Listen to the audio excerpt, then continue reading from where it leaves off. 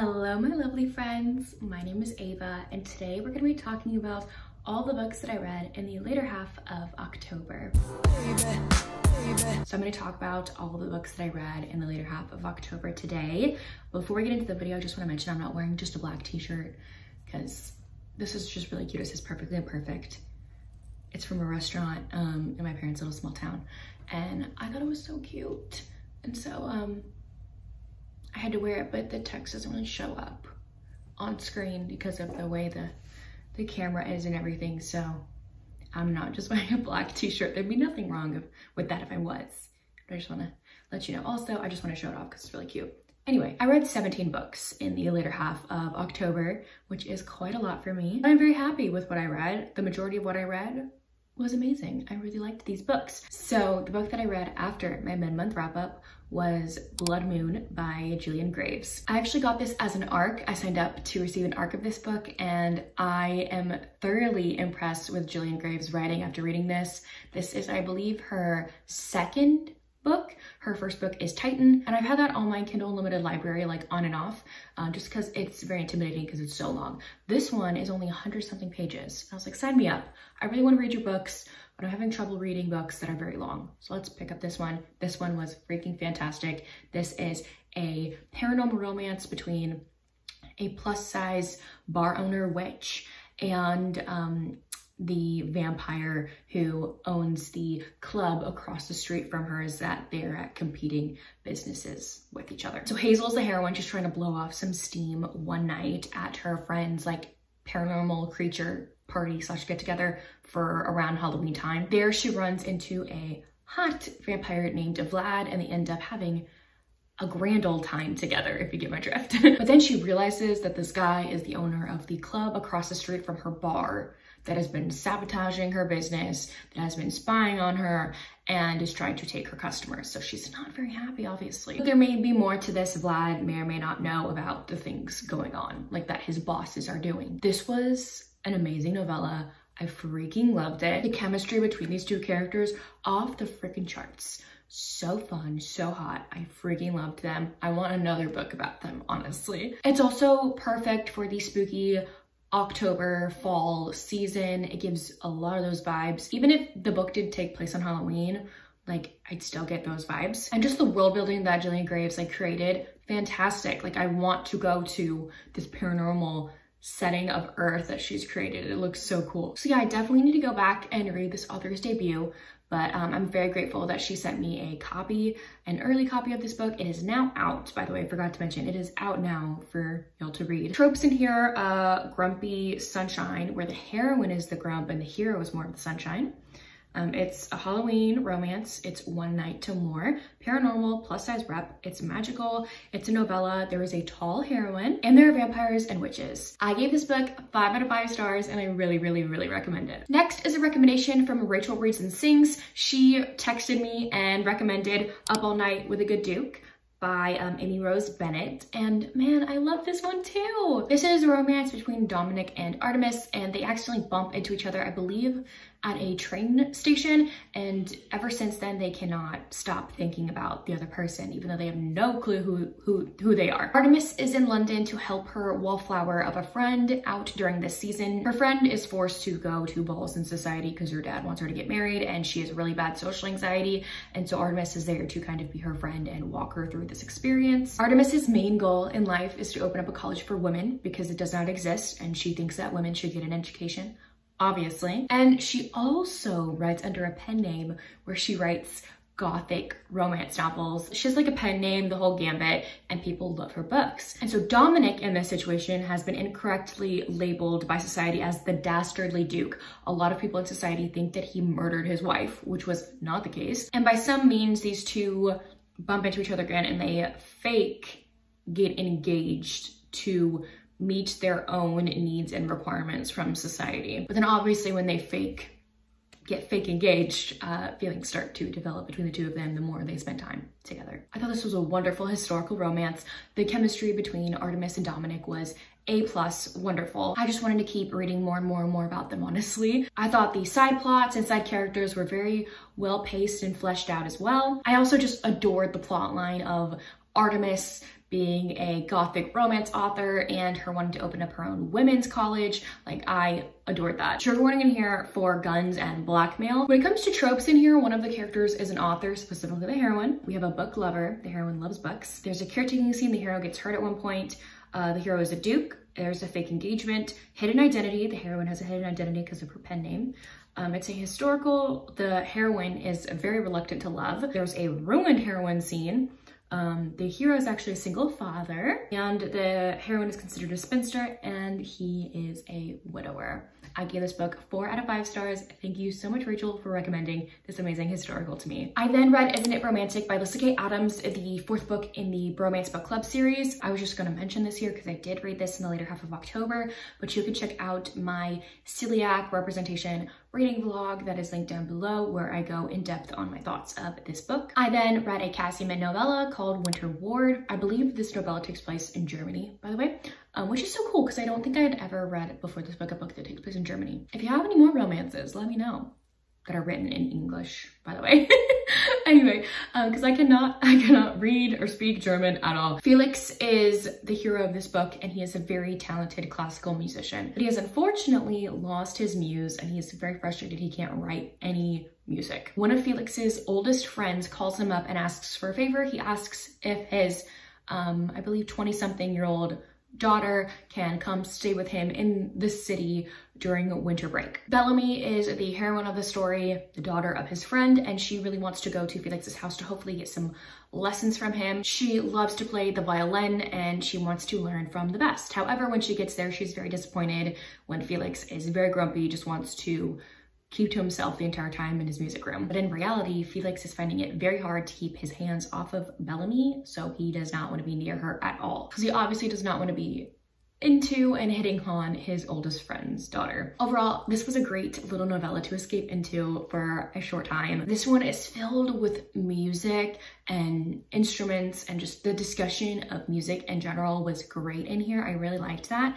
And so if you're wanting a music-related forbidden romance that's a novella, I definitely would pick this one up. For tropes, it's age gap forbidden, there are musicians, and it is a novella. I give this one 4 to 5 stars. I then read Ruined Secrets by Neva Altaj. This is the 4th book in her Perfectly Imperfect series.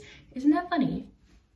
Perfectly Imperfect. This is no relation to this series. I just thought that was funny. I actually received this as an ARC. I'm on Neva's ARC team, and I am so grateful because I love this series so much. This is the romance between Isabella and Luca. So Isabella has been in love with Luca basically since she was a child. I believe she fell into the deep end of her grandfather's pool, who's a mob boss, and Luca, being one of the other mafia men under her grandfather, ends up saving Isabella from the deep end, saving her from drowning. Ever since that point, she has been in love with him. It started off as little girl crush love and then developed into something more when she grew older. But there are things going on to where Isabella can think this could never ever happen. There's a 16-year age gap between the two of them, and he is already married. So she's just gonna live in unrequited love for the rest of her life. She has accepted that. He also acts like Isabella, does not exist at all. So she's like, this guy would never get with me ever, it's okay. But her dream finally comes true when her grandfather arranges for them to get married after Luca divorces his wife after he finds her cheating on him. And Luca is really struggling to be Isa's husband because of the age difference, and he thinks that he's like having these feelings for a child. She's not a child, she's 20-something years old. Or no, she's 19 years old. And so technically she's an adult, you know? So he feels very guilty that he's having these feelings toward Isa, and Isa is not having that at all. She's like, if this man is going to want me, and I am going to have him and get him to want me by any means necessary. So she's gonna try anything to get this man to notice her, like anything. But things take a turn when Luca gets in an accident, and he cannot remember his life at all. He can't remember his wife, he can't remember his daughter, because he had a daughter with his previous wife. So he has amnesia, he wakes up with amnesia, and Isa ends up lying to him and telling them that they are very much in love, and she feels very guilty for saying this, but she just wants this man to love her so badly. And it kind of goes from there. I'm not going to spoil anything for you, and by the way, the amnesia part is not a spoiler. Chapter 1, or the prologue of this book, is about him waking up with amnesia, and then it goes back in time to before he wakes up with amnesia. So you know that from the get-go that he has amnesia. I honestly love the lengths that Issa took to make Luca hers. Like, she just wants this man and he wants her too. Okay, he does. I just thought that their romance was stunning and I adored them so much. I can't wait for the next books in the series because her writing just keeps getting better and better and I love it. Trigger warning here for gore, violence, torture, and guns, tropes, age gap, amnesia, arranged marriage, brooding hero. There's a caretaking scene. The heroine has obviously been longing for the hero. It's a mafia romance. They are married for the majority of the books, so it's a married couple. Single dad, tattooed hero, and touch her and die. Love that trope. So I really enjoyed this. I gave this a 4.5 out of 5 stars. I then read Using Feiho by Victoria Aveline. This is book number 5 in the Calcanian series, which is an alien romance series. So this one is about our heroine named Vanessa. Vanessa's a human woman who's been abducted from Earth. She's one of the many human women that is on this planet called Calcania, now on Calcania. And they have this tradition on the planet where there are no like single women. You get married to a man. Like that's like very much in their culture. Like you are constantly marrying people. And so she decides to marry Feiho, who is a space pirate, in hopes that she can escape him one day to go find a spaceship to take her back to Earth because her sister is very sick and she wants to be with her. Feiho, however, thinks that Vanessa picked him because she likes him, and he is gonna be really hurt when he realizes that Vanessa tricked him. That's all I want to say about this one because it was just so good. I really liked it. It's one of my favorites in this series for sure. I think book 1 and this one so far are my favorites. I gave this one 4.5 out of 5 stars. And for tropes, you have it's an alien romance, Grumpy Sunshine, where the heroine is the grump but the hero is the sunshine. It's about a married couple and there are piercings. Feiho has them, so yeah. A short little novella that I ended up reading, literally like what, 7 pages long or something, 14, is called The Fishing Contest, about Fleur and a Wreck by Ruby Dixon. This is like a little novella that takes place after Fleur's fiasco. I believe I got this off of her newsletter, if I'm not mistaken. This book is not on Goodreads yet, so I couldn't rate it on Goodreads, but if I would, I'd give it like 4 stars or 3. I don't know. It's not on Goodreads, so I haven't rated it yet, so I didn't need to, but I want to mention that I did read this very short novella. I then read The Doctor by Nikki Sloan. This one is, it is definitely hot. So this is the forbidden romance between Greg and Cassidy. Cassidy is about to start her sophomore year of college when she ends up breaking up with her boyfriend since high school, her high school boyfriend that she's been dating for a while, because he is just crappy to her. So who is there to comfort her after they break up? Her ex-boyfriend's dad, Greg. This is definitely a forbidden and hot read. That's all I'm gonna say about it because it's fairly simple. It's a forbidden romance between a girl and her ex's dad. Audiobook was fantastic. It was so hot. And I can't wait to read The Pool Boy because The Pool Boy takes place technically in the same series. I don't know how they relate or connect. Let me know if they do connect in any way. I'd love to know. For tropes, you have age gap, boyfriend's dad, doctor, and it is forbidden. I gave this one 4 out of 5 stars. I then read another alien romance. This is I Married a Naga by Regina Abel. I've been wanting to read more of these books. I had a goal. I would think of finishing this series, all the books that are currently out in the series, by the end of the year. We'll see if that actually happens. These are just alien romances that are kind of like a mail order bride arranged marriage situations between a human woman and a male alien of some kind. The first one was I Married a Lizard Man.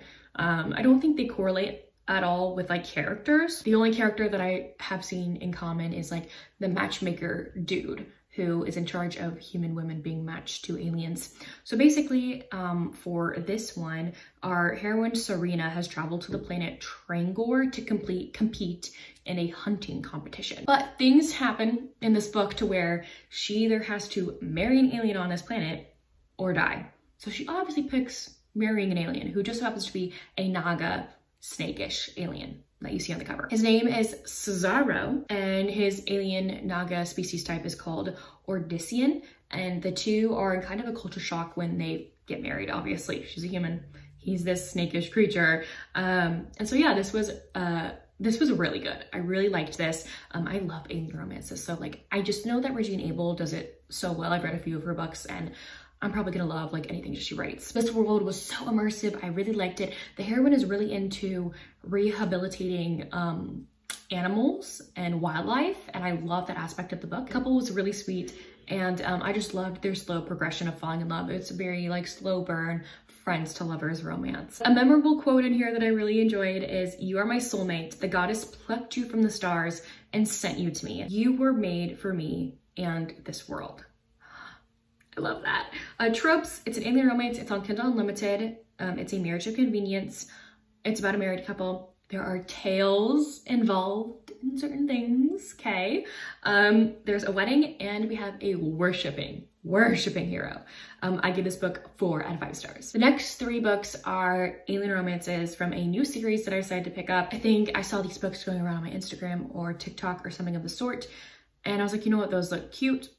And I decided to just marathon 3 of them in a row. First one is Our Tech. So this is the 7 Brides for 7 Alien Brothers series, which is really fun. It's a play on 7 Brides for 7 Brothers, the musical. And so that's what each of these books is. You have 7 alien brothers in arms who are on this planet. They end up buying this giant property and ranch. In the local village are a bunch of human women that some of them may or may not steal. This first one starts out not with Stolen Bride. The rest of the books are Stolen Brides. This one is about Our Tech and Nellie. So Our Tech has been going into town and he's really into like the local, I think blacksmith or shop owner, I think it's shop owner's daughter named Nellie who runs the store. And he is smitten with her and decides that he's lonely and he wants a woman and he asks Nellie to marry him. It's very sweet, innocent romance. And she says yes because she wants a different life than what she's living currently. So each book in the series is about one of these brothers getting married or finding a bride. For tropes for this one, you have alien romance, Kindle Unlimited, a married couple. If they've never been kissed trope, I don't think the hero has ever been kissed before. There's no third act breakup. Yes. It's a sweet romance and there is a wedding in here. I give this one 4 out of 5 stars. So then book 2 is about Benjar and he is the catalyst, the starter for these aliens kidnapping human women. He ends up kidnapping Ruby in hopes that she will be his bride. And the rest goes from there. They're in a cabin together stuck in a snowstorm. This one was a little bit too insta-lovey for me and I didn't love this one as much as book 1. I gave this one 3 stars. And then I also read Callum. And Callum is kind of like the oldest of the brothers, oldest of the bunch. And he's deemed himself kind of like the father of them all, kind of. And he has been kind of like really into and obsessed with Pearl, who is Ruby from book 2's older sister. And basically Pearl goes after, like goes and tries to walk to the ranch to try and find her sister because she's missing. And she ends up getting stuck in a snowstorm and Callum ends up rescuing her and they spend some time in a barn together and feelings get revealed. This one is really sweet. There's also a little bit of a darker element or more serious element in this one specifically because both of them have experienced some trauma with past relationships. She has been sexually abused by her previous husband. She's a widow and he has experienced some trauma with his past love, supposed love as well. And I love how they talk to each other and are very vulnerable with each other and kind of like healed a little bit from that whole experience.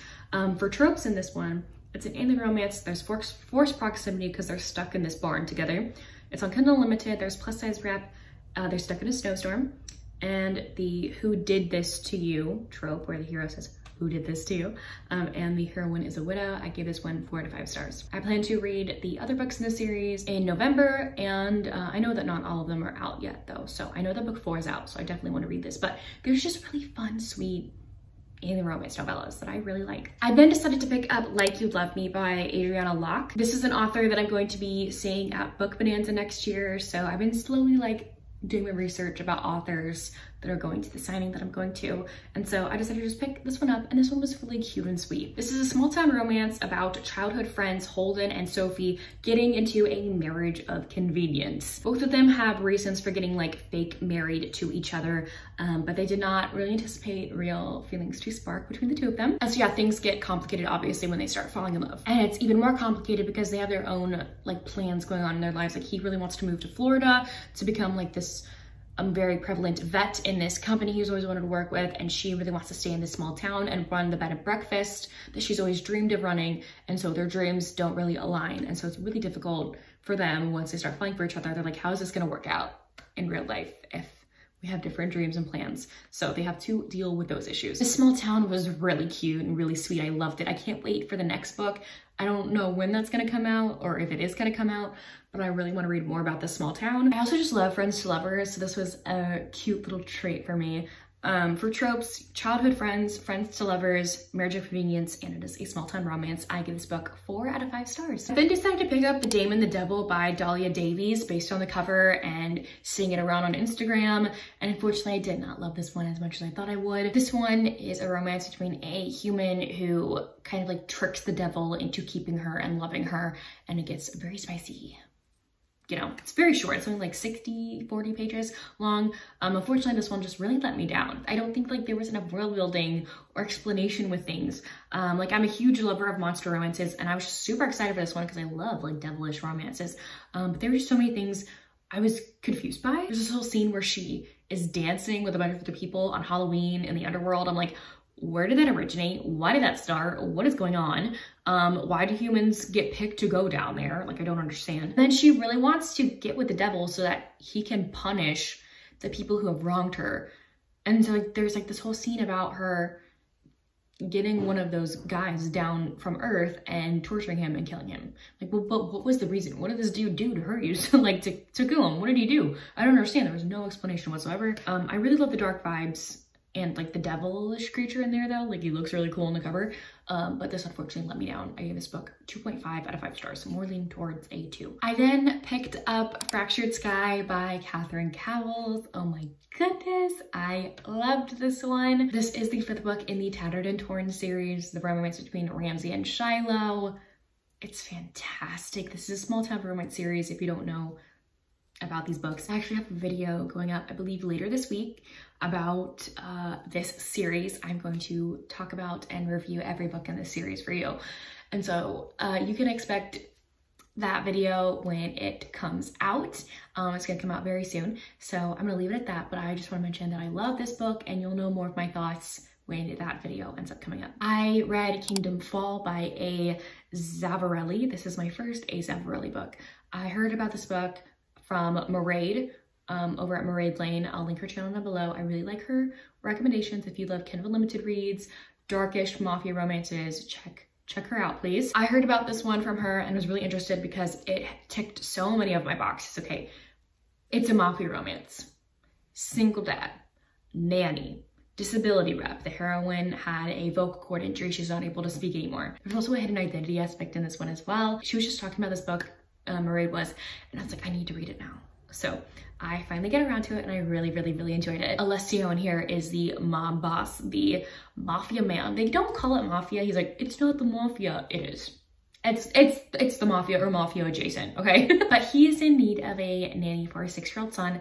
And there enters Natalia. He ends up interviewing her and hiring her to be his son's nanny. She's experienced some traumatic things in her life, and she knows nothing about the world that Alessio is in. And she is a little bit scared, but very determined to complete the job that she has set out to do by becoming his nanny. There's things going on. There are secrets that she's keeping that you as the reader don't know what they are until very much into the book.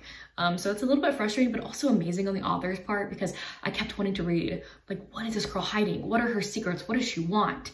And I really liked that, how you weren't privy to her thoughts in that department. So things get a little complicated when Alessio starts developing feelings for his son's nanny. This is a really solid mafia romance. Please be aware, this gets super duper dark, gory, bloody torture scenes that are very descriptive, okay? So if you're not into that, I probably wouldn't pick this up. I really like how these characters grew together as people and individually. Like, they learned from each other to grow as people individually. I also just love the relationship they had with Alessio's son, Nino. I love Nino in here. I do feel like the book was rushed a little bit at certain points, and I just wanted more development with certain characters in certain areas. So this was not a full 5-star for me. For trigger warning, blood, gore, torture, beating, kidnapping, and graphic depictions of violence and torture. Okay, tropes, a brooding hero, there's a caretaking scene, it's a dark romance, there is the hidden identity trope, it's on Kindle Unlimited, it has the mafia trope, it's a nanny romance, there's a disability scarred character, the heroine has scars from past trauma, a single dad, touch her and die, and the who did this to you trope. I give this book 4 out of 5 stars. And the last book that I ended up reading in October is When She's Pregnant by Ruby Dixon. This is her latest release and the 8th book in the BOOKTUBERS novella series. You can read these books as standalones, by the way. You don't need to read them in order. They're just really fun. Oh, so much fun. So this is just a really sweet short novella about a human woman named Naomi living on this planet called Rizda 3. You read about it in the other Rizda books. And she has gotten this fertility drug, used all of her life savings on this fertility drug to get pregnant. However, the guy whose swimmers she was gonna take bows out, and she's like, man, I gotta find someone. And so she goes to kind of like the human police on this planet. She goes into their office one day, sees the guy working at the counter named Anir, and she's immediately like, I need help. Can you help me with this situation? I need this to happen now because I have like 2 days to get this done, or else all my money gets thrown out the window and I can't get pregnant, and my main dream in life is to be a mother. And so he ends up helping her out with her little situation, and things develop. They start actually liking each other. I give this one 3 stars. It was okay. It's not my favorite Ruby book by any means, but I of course love her world building and her characters. There are just things in here I didn't care for. There's a giant miscommunication trope, which is not my favorite. So yeah, I just give this one 3 out of 5 stars. Anyways, there you have it. Those are all the books that I read in the later half of October. Man, my voice is sore. That was a lot of talking. Please let me know down below if you've read any of these books or if you plan to. And if you don't feel like commenting any of those things, you can leave me a giraffe emoji in the comment section down below. But anyways, thank y'all so much for watching. I will see y'all soon in my next one. Bye y'all. Wake up, today's gonna be a good day. Wake up, today's gonna be a good day. Wake up, today's gonna be a good day. Wake up, today's gonna be a good day. Wake up, today's gonna be a good day.